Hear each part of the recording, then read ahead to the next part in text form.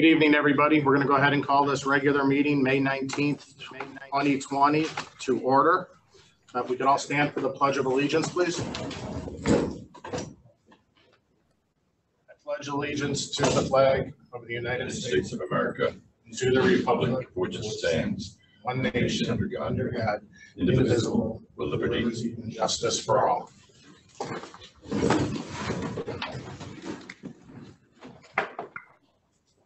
Roll call, please. Mrs. Yancey. Here. Mrs. McCarthy. Here.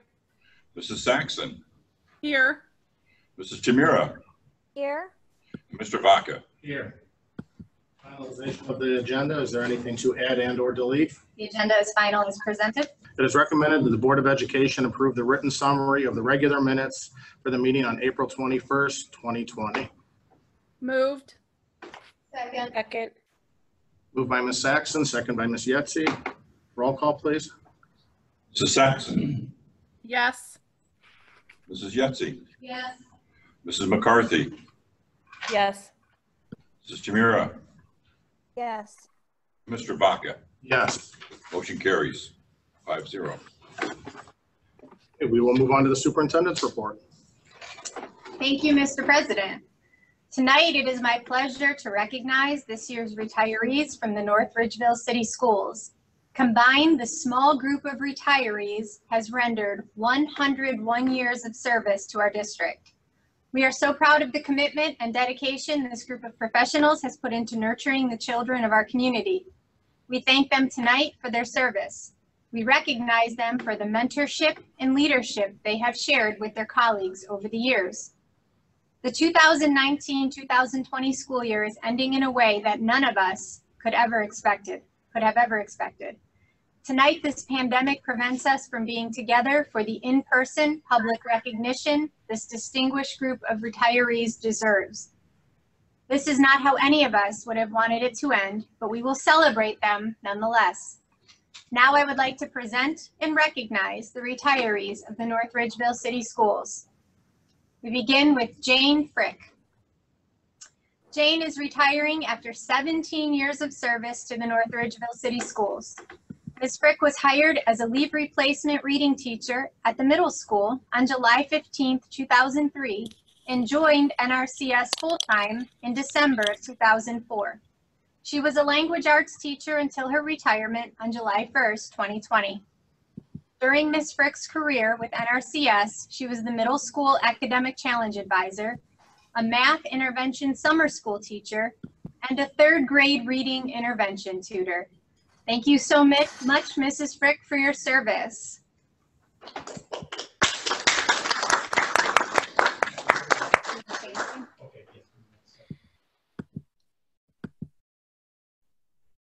Frick, would you like to say anything? Give me 1 second here. In one moment when we unmute. Okay, now it's unmuted. Now you're Yes, it's been a real pleasure, and I've enjoyed all 17 years working with both administration and the students, and I am sorry it is very bittersweet to see it come to an end. Thank you. Thank you. Congratulations.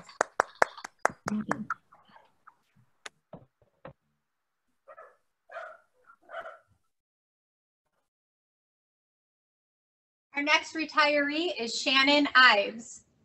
Shannon is a 4th grade teacher at NRAC and is retiring after 33 years of service to the district.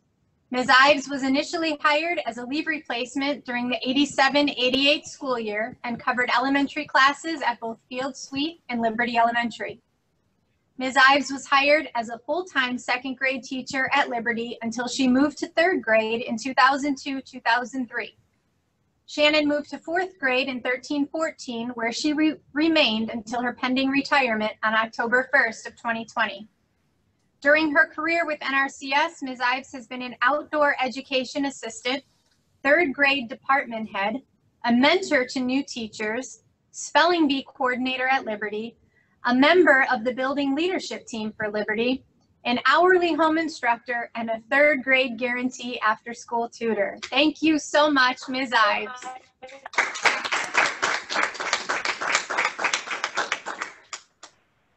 Ms. Ives, would you like to say anything?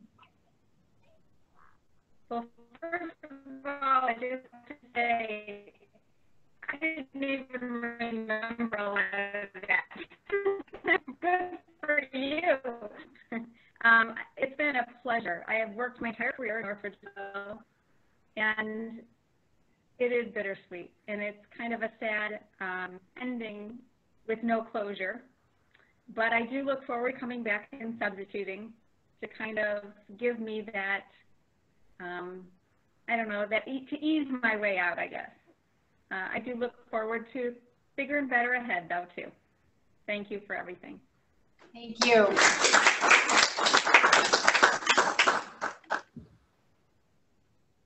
Our next retiree is Terry Maurer. Terry was hired as a small group tutor in October of 1999 and is an intervention specialist in a resource room working with multi-handicapped students in June of 2001. She remained in that position until her pending retirement on September 1st, 2020. During her 21 years of service with NRCS, Ms. Maurer was an hourly home instructor, a member of the Strategic Plan for Continuous Improvement team at Wilcox, a member of both the Wilcox and the NRAC 5-8 building leadership teams, and the district leadership team. Please join me in congratulating Terry Maurer.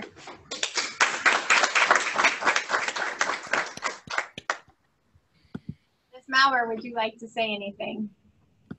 Just to say thank you for this honor and recognition. I definitely will miss everyone, and it'll be a big adjustment after 20 some years of dedicating myself to North Ridgeville, but I'll figure it out. Thank you so much.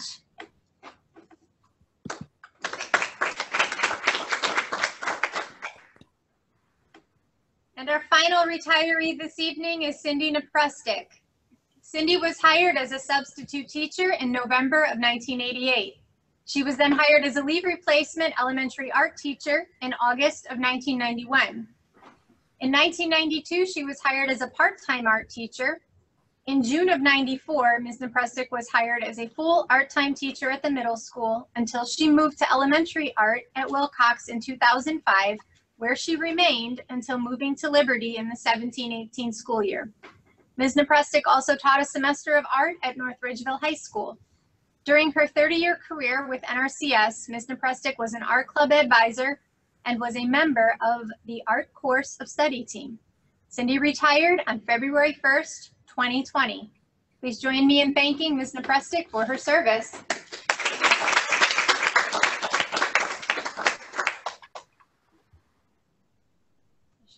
I'd just like to thank everybody and all the support that you guys have given me and all the teachers and principals. I feel like I've gone K through 12 in a matter of a year, but I really, really enjoyed every group that I've had. And seeing I retired a little bit, I have a little taste of it. Feels really, really good to wake up when you want to and take a nap whenever. So I just would like to thank you. I'm going to pursue some of my own art and maybe keep my fingers in the pot, kind of maybe. I'm a member of Arts Council, so I'm sure I'll keep busy. Thank you. Thank you. Just a congratulatory note for the entire retiring class of 2020. We are so thankful for your service. But before we finish, I would be remiss if I did also not acknowledge the North Ridgeville High School graduating class of 2020. For the past 2 days, I've had the honor of conferring diplomas to our graduates by recording a virtual commencement ceremony. Just as our retirees tonight have missed out on a culminating experience, so too have our graduating seniors. I am so proud of our retirees and the class of 2020 and all that they have accomplished. I am confident that our students are prepared for future success. Thank you to all the staff of North Ridgeville City Schools who supported these students throughout the years, including our 4 retirees tonight. Thank you also to the parents, grandparents, friends, and families of our graduates for their support. And I also want to recognize the hard work of Tom Zendry and Petey Bianca and the entire NRHS administrative team and staff for for organizing this virtual graduation under extraordinary circumstances. I cannot wait to see the final commencement video, which will be shown to our graduates at the Autorama on June 8th. Thank you again to our retirees and to our class of 2020. On behalf of the Board of Education and my administrative team, we are also proud of you and thank you for your service.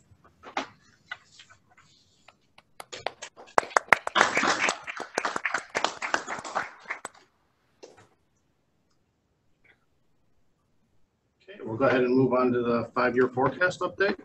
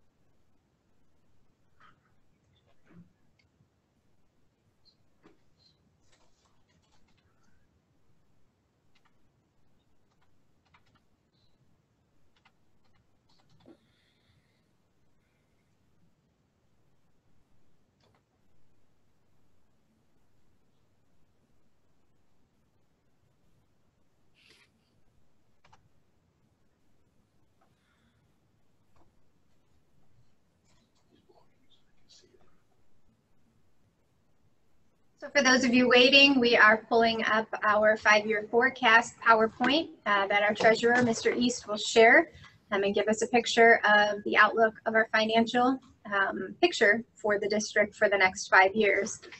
This is required every November now for every board to approve a 5-year forecast and to have that also uploaded to the Ohio Department of Education. And we are also required every May to update that. As you know, finances change, and it's really crucial that school districts stay on top of our finances and make sure that we are in good position moving forward. Thank you, Madam Superintendent. I think Paul's trying to arrange it so that the people at home can see the PowerPoint presentation also. Well, I'll start by saying good evening, ladies and gentlemen, distinguished board members, and retirees and community members. It's a pleasure to be here. A few technical difficulties. He's almost there. He's a good man.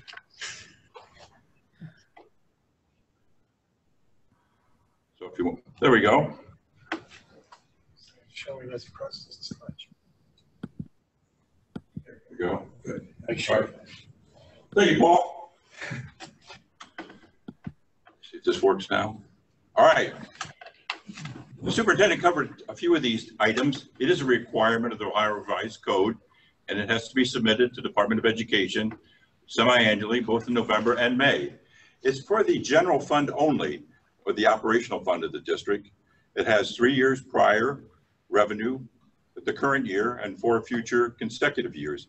The same goes for expenditures. 3 prior years, the current year, and 4 consecutive years in advance. And it also has the assumptions used in predicting these revenue and expenditures, and they are the basis for the report. The purpose of the report is really a roadmap to the district's financial future. We have to plan for consistency, we have to plan for change, and it shows the district's anticipated revenue and projected expenditures. I like to use it as just like when I was a kid, my folks used to get a triptych. Of course, now we have GPSs and we don't need triptychs anymore. But anyway, it's the district's financial future and the road to success. Are there obstacles on our journey? Yes, there are. There's uncertainty. There's changes in the income stream or our revenue. There's changes in legislation, which can be at the state level, the federal level, and of course the local level with the auditor, and increasing enrollment. Those all present obstacles on our journey. The state of Ohio revenue for fiscal year 20, I'm not going to read each pie chart, but the state's revenue is approximately $34 billion. The major sources of the revenue are individual income taxes, sales taxes, and of course federal grants. And that's the reason for our recent cuts, because both the top two have been depleted because of people being out of work, and of course, the lack of stores being opened and the retail sales being down.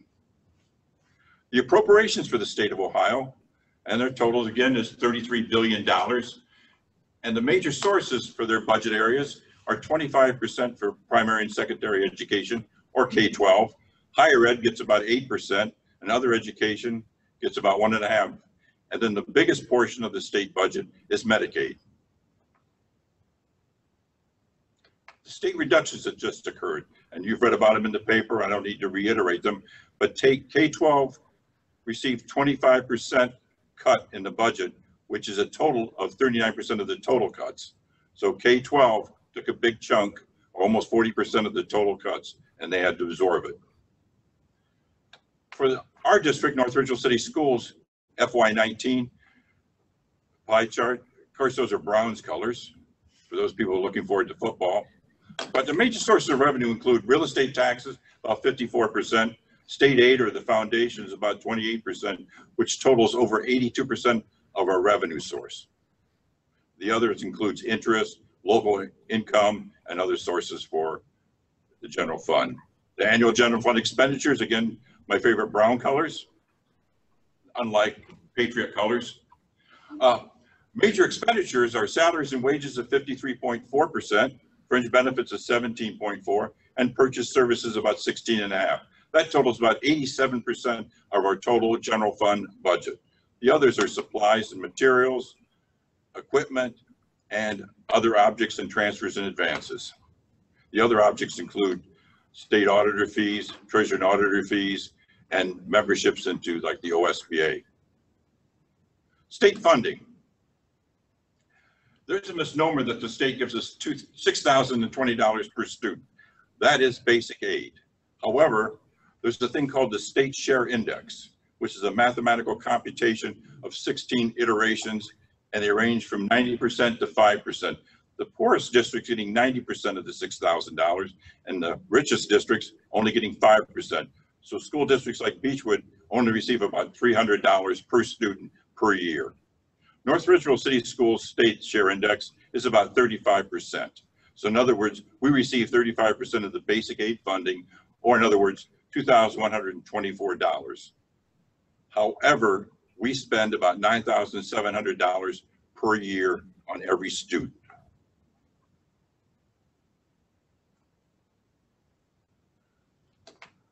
There's also another thing the state does to us. We have what's called calculated aid. It takes the number of students times the $6,020 times our state share index, and it comes up with $9,215. However, they also cap our district at 5%. So in essence, this year we only received almost $8.8 million of the 9.2 that was due to us. In other words, it's called the whammy. And we have now the third whammy. They decreased our basic aid funding by $969,000, almost $1 million. So we have the triple whammy. You have the state share index, you have the capped, and you have the decrease in basic aid. So I guess it's like having the trifecta in negative terms. The total decrease in our basic aid was about 8.21% for this current fiscal year. Cuts in revenue from the state, again, $969,000 for this fiscal year. And next fiscal year, it's anticipated about 1.9 million or 16% cuts in revenue. Again, these are estimated, but from our information we have provided from the Department of Education, it will be almost double that of fiscal year 20. We anticipate returning to fiscal year 19 levels in 21 or in 22. Thank you.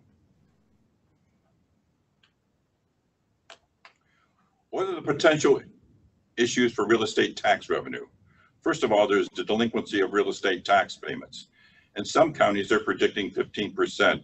However, in Lorain County, it can be 5 to 10%, and that is due to people and citizens unable to pay their real estate taxes because of being laid off or other financial crisis. Another thing with the COVID is the lack of new construction. We anticipate it being stalled. In other words, it'll still be new construction, but it won't be as aggressive and robust as it has been in the past. We also anticipate a sluggish real estate market. In other words, people not wanting to upgrade their homes because of the current financial condition.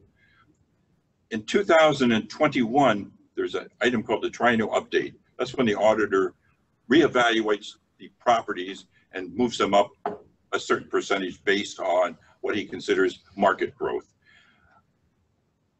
And then in 2024, it'll be reappraisal, where they actually come out and do, through a Google map search, you're looking at your home and trying to reappraise it. These are potential issues for the real estate tax revenue. What about delinquencies? It's really a cash flow issue, and eventually we'll collect 100% of the money. It just may be delayed. The new construction, we anticipate a decrease of about 67% for a 2-year period, both FY21 and FY22.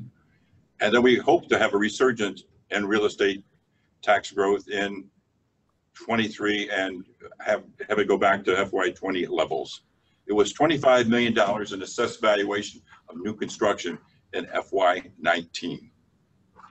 The triennial update in 2021, we anticipate 0 growth in the assessed valuation, and the auditor's update. In 2008, we saw a serious decrease in the assessed valuation, so that is very possible in 2021. And of course, with the reappraisal in 2024, we could see a rebound in the real estate economy, and maybe it won't be as bad as we anticipate if it does not stall out for another 2 years.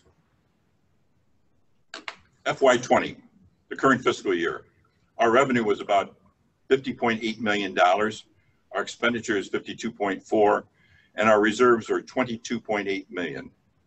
The 22.8 are savings we've had, and by the progressive and good management by the superintendent and the Board of Education to acquire those reserves. In 2021, our revenue will be 44.7 million, and our expenditures about 48.8 million, leaving our reserves about 18.7 million. You can see that the reserves are declining from fiscal year to fiscal year. Fiscal year 22, revenue of 46.7 million, the expenditures rising to 50.4 million, and the reserves decreasing to 15 million. 23, same scenario, revenue about 47 million, expenditures 52 million, the reserves are down about 9.8 million, a little under 10. 2024, last year the forecast, the revenue was anticipated at 47.6 million, the expenditures at 53.9, and the reserves are down to 3.6 million.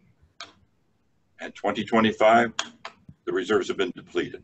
So something has to be done between now and fiscal year 24, either the growth in the real estate market, the growth in foundation, or expenditures need to be curtailed a little bit. Again, these expenditures were determined and projected based on current spending.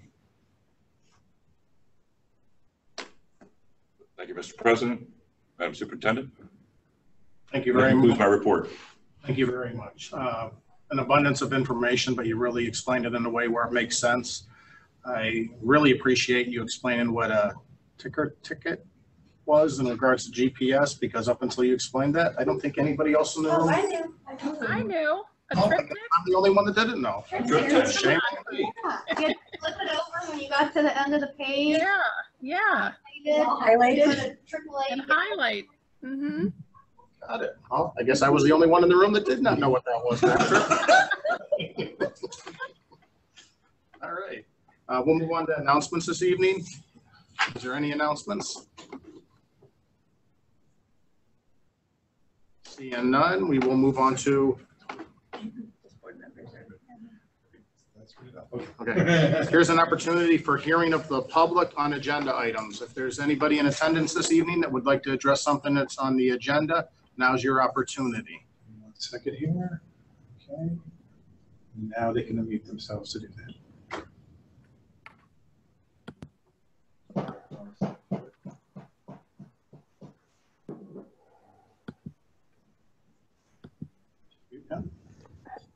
Yes. Does she have a question? Go ahead. Sorry, I've never attended a board meeting this way. I wanted to know what the plans were for reopening regarding the standards and the practices. Have you guys discussed any of that yet? At this point, this is agenda items only, so if you don't mind, I'm going to defer you to later on in the agenda where it's items that you would like to discuss, but right now we're only discussing things that are currently on tonight's agenda. Sure. Thank you. Thank you. Moving on. Okay. All right, we'll go ahead and move on.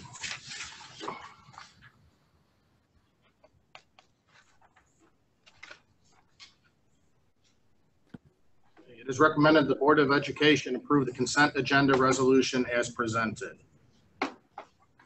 Moved. Second? Moved by Ms. Tamira, second by Ms. Yetsey. Sorry, Marcy, I'm catching up. Oh, no, I cannot hear Mrs. Yetsey. Like, I'm really having a difficult time hearing her. Somewhere I can go. You can actually go in the room next door. Okay. Okay, Marcy, what we're going to do is Ms. Yetsey is going to go ahead and she's going to go in the room next door so she can unmute her Oh, laptop. thank you. Thank you very much. But I can hear you guys perfectly. Once she's relocated and we know she's rejoined us, at that point, we'll go ahead and take roll call.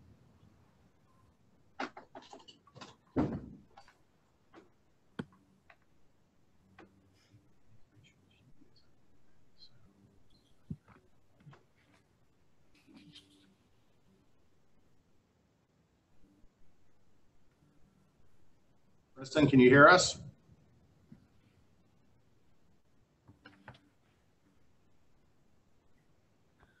Ms. Yetsey, can you hear us okay? Yes. Okay. Yes, I can. All right, is there any discussion? Okay, roll call, please. Mrs. Tamira, Yes. Mrs. Yetsey, Yes. Mrs. McCarthy, She can't answer. She's muted by the host and needs to be unmuted. I guess that thumbs up means yes. Okay. Now unmuted. So muted. Yeah, she's muted. We're getting there, Ms. McCarthy. There we go. Yes. Outstanding. Mrs. Saxon Yes. and Mr. Vaca. Yes. Motion carries 5-0. Thank you. We'll move on to the finance audit report. Ms. McCarthy? Thank you, Mr. President. We have two items for your consideration under the finance and audit report this evening.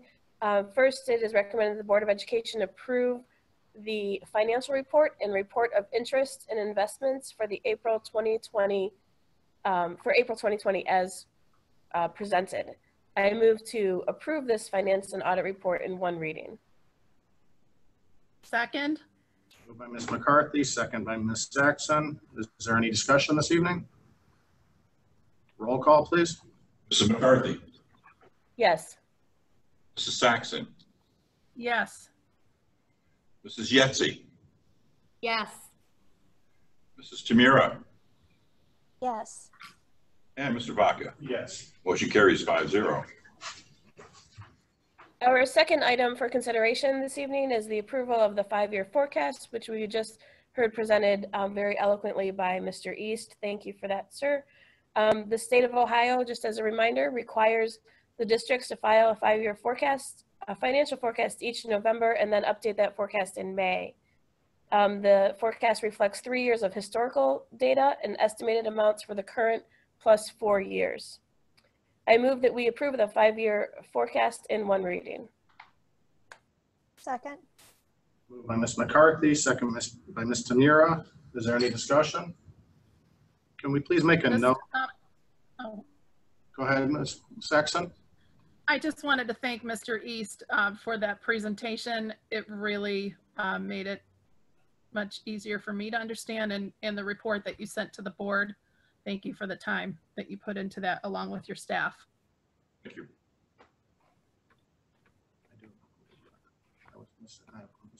Second of that. Yes. Okay, roll call. And Mr. Vaca, I don't know if this was what you were going to make a note of, but the report would be on file in the treasurer's office. Yes, thank you very much. Okay, roll call. Mrs. McCarthy, Yes. Mrs. Tamira, Yes.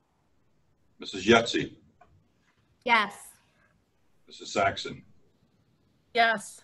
Mr. Vaca. Yes. Motion carries 5-0. Mr. Vaca, we will also put that 5-year forecast on the website also for people to view. Outstanding. Thank you.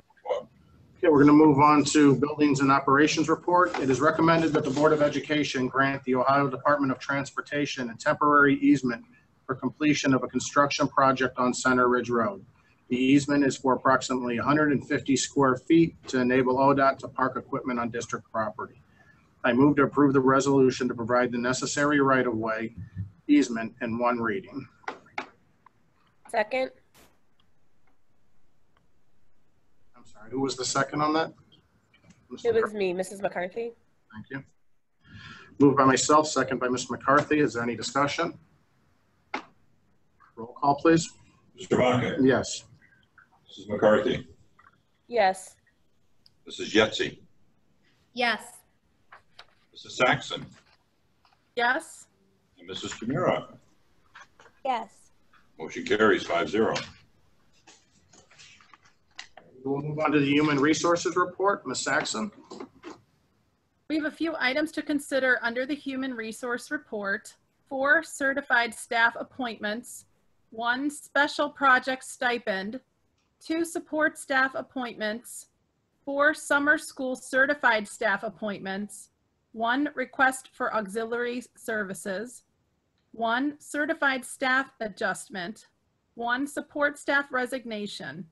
I move to approve the human resources items in one reading. Second. By Ms. Saxon, second by Ms. Yetsey. Is there any discussion? Roll call, please. Mrs. Saxon, Yes. Mrs. Yetsey, Yes. Mrs. McCarthy, Yes. Mrs. Tamira, Yes. and Mr. Vaca. Yes. Motion carries 5-0. Here's an opportunity for hearing of the public on new items. Now is the opportunity to address the board with any concerns you may have. So members can now unmute themselves. And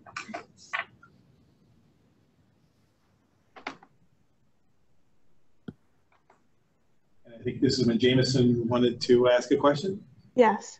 I wanted to know if there's going to be an online only option for students in the fall until there's a vaccine. What are the plans for the district's plans? Thank you very much for that question. As you know, or perhaps you don't know, if not, we did launch a survey on Monday to our parents, as well as our teaching staff and support staff, to get some feedback on what options parents and families, students, staff would be comfortable with. That is one piece of the puzzle. The second piece is what will be determined by our governor and director of health in terms of what will be allowable in the fall. We do know that right now there are a range of thoughts, and we are so appreciative for the community for all of the input. I believe the last I checked, and I believe Mr. Pritt is here, can confirm this, we had roughly 1,200 responses in a very short time to the survey launched yesterday. So we are getting some great feedback. And so at this point, we don't have an exact plan in place, but we will use this feedback along with our health department, our governor, and those guidelines that are set forth, and come up with some options for North Ridgeville City Schools. Thank you. Thank you.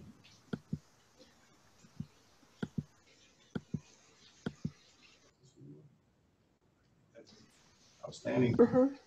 Yes. Other than dickheads. She said we put out a survey. What? They said they put out a survey. Who said that? All right. I'd like to thank everybody, and I'd like to recognize Paul through all of this. All of this is technology driven, and he's done a great job of getting us in and out of mute, unmute. quite frankly, keeping an eye on the public, because unfortunately there are entities in the public that would like to take this opportunity to embarrass school districts. And Paul's done an amazing job of taking care of that and protecting us through that. It's very fluid in these meetings, and he's doing a great job of responding. I want to thank all the community members that are participating via Zoom. That's appreciated as well. I'd like to also take one last opportunity to congratulate the class of 2020. Unfortunately, you'll forever be remembered as the class that missed out on some rites of passage your senior year. But the staff has been amazing. The community's been amazing. They've absolutely rallied around the class of 2020. And I'm forever grateful for all those people that did that, whether it be the Adopt a Senior that's been going on, to the staff, the virtual commencement. We really have rallied around you young men and women, trying to make this a special occasion as what you've deserved. So I want to thank all those that made that possible. And to our retirees, thank you. Thank you for your years of service. Thank you for what everybody's done through this process. Right here at the end of your career, having to deal with online schooling and all the things that you probably never thought you'd have to deal with, and you had to deal with it. So thank you very much. Hopefully that wasn't one of the reasons that you rushed out the door on us to retirement, but if it did, I don't blame you. So again, congratulations on your retirement, and thank you very much. All right, it is recommended that the Board of Education enter into executive session to discuss the employment of a public official. Moved. Second. By Ms. Saxon, second by Ms. Tamira. Roll call, please. Mrs. Saxon. Yes. Mrs. Tamira. Yes. Mrs. Yetsey. Yes. Mrs. McCarthy. Yes. And Mr. Vaca. Yes.